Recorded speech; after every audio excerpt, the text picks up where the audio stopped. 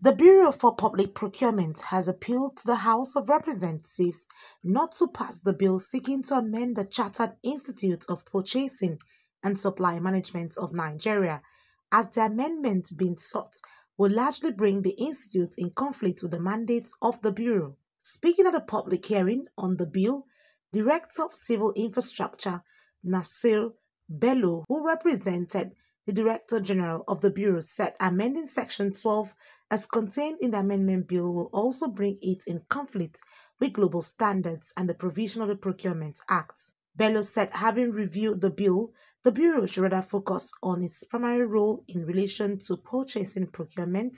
store, materials, warehouse, logistics management, or procurement chain management in Nigeria and other parts of the world. And align with global practices in line with the UNCITRAL model law through multi-stakeholder engagement. The bill seems to be mixing or interchanging the role of a regulatory body and a body of practitioners or associations or institutes. The Public Procurement Act 2007 has clearly defined who the regulator is and who is a practitioner, the third party. The law encourages that there could be more than one practitioner with clearly defined roles and responsibilities. In Nigeria, we do have one regulator, and for what we know, there are two established bodies of practitioners and many more at different stages of establishment, focusing on different professional area of competence.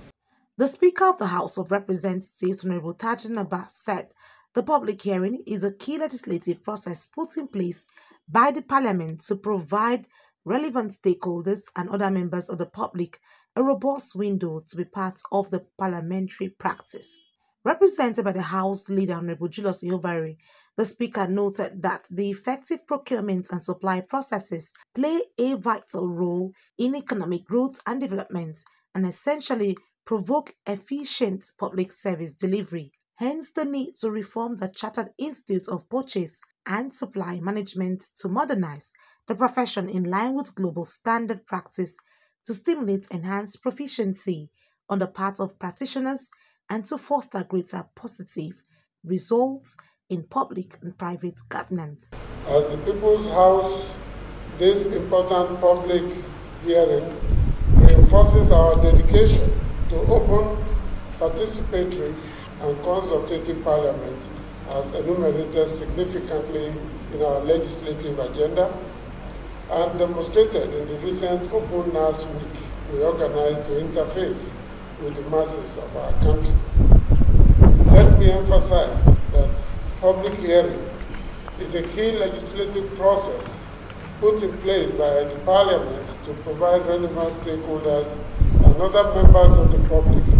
a robust window to be part of the parliamentary practice. Chairman of the House Committee on Public Procurement, Honorable Uyeme Idem, said the bill is a priority bill because of the important role it has played in shaping professionals in the field of purchasing and supply chain management in Nigeria, and the development of high-standard professional skill, ability, and integrity among all those engaged in procurement practice. He said the House Committee was committed on public procurement to upholding the legal and institutional framework for the enthronement of transparency, accountability, value for money, and efficiency in the procurement of works, goods, and services within the ministries, departments, agencies, and parastatals as stipulated in the Public Procurement Act 2007. As we settle in today